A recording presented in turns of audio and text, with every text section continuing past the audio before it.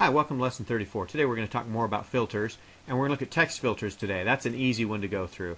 I have a bunch of doctors listed here with some fake data, and I want to show you Excel recognizes this as a text field.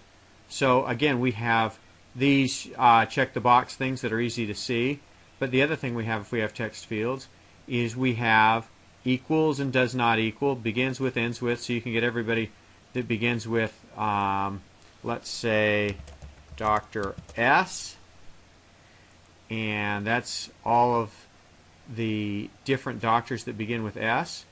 And again, we can clear that field off. And ends with, contains, does not contain, all those kind of things. Pretty straightforward. The thing I want to show you today is this custom filter. All of the different filters have it, but since there's not a whole lot going on with text, let me show you how custom filters works. Let's assume that what we want is everybody that starts with Dr. S or, say, Dr. J.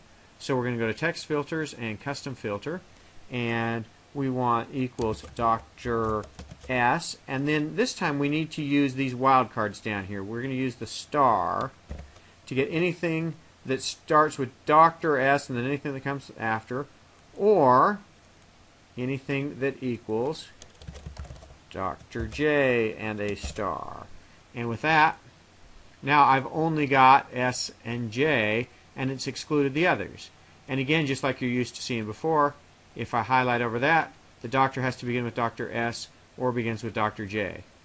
Just to show you one more thing while we're here, when we were playing with dates yesterday, now I've got all the S and J there. You can easily do multiple filters. So I want everybody in this month with S and J, and there it is.